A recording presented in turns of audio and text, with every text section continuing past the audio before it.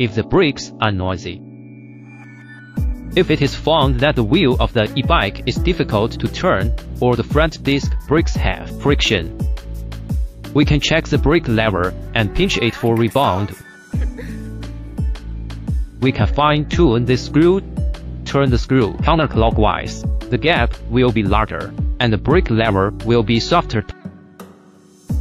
Tighten it clockwise. The brake lever will be harder. This is to adjust the brake feel and the size of the gap.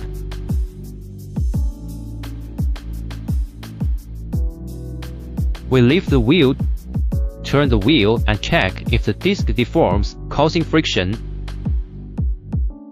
If there is friction, it will make a noise and stop soon.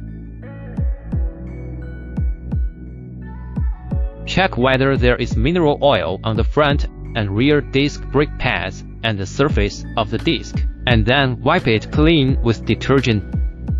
Make sure that there is a gap between the disc and the pad, and there is no friction. Finally, if it is caused by the bending of the brake disc, the brake disc needs to be replaced. The following shows how to replace the brake disc.